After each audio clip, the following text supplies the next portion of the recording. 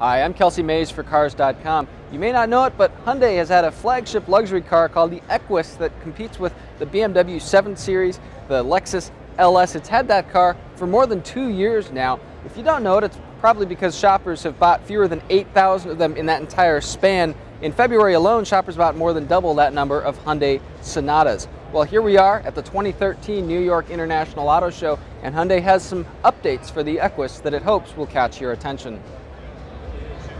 Well, the exterior updates may give you a hard time telling those differences. Hyundai says the front bumper, the lights, the mirrors, the grille have been changed. I've been looking at this car back and forth with last year's model.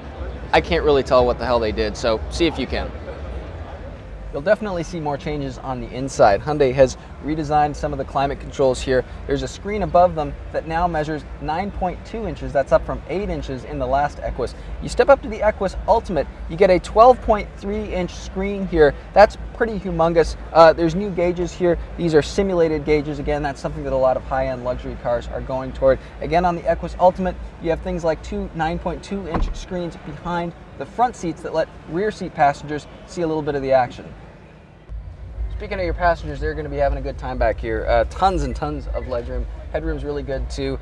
Like any proper luxury flagship car, the Equus has a lot of features for rear seat passengers. Things like power rear seats here, power sunshade in your rear windows, mirrors up here if you want to see what you look like in the back seat, I guess.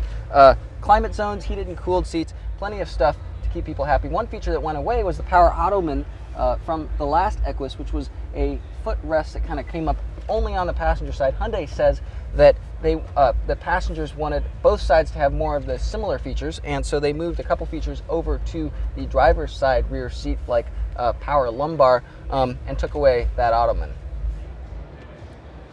The Equus carries over with a 429 horsepower 5-liter V8 that teams with an 8-speed automatic transmission. There's an adaptive air suspension, which Hyundai says it's retuned for a better ride handling mix and better differentiation between regular and sport modes. We'll have to wait until we drive it to report on that, so stay tuned for more of our impressions around the car's on sale date this May.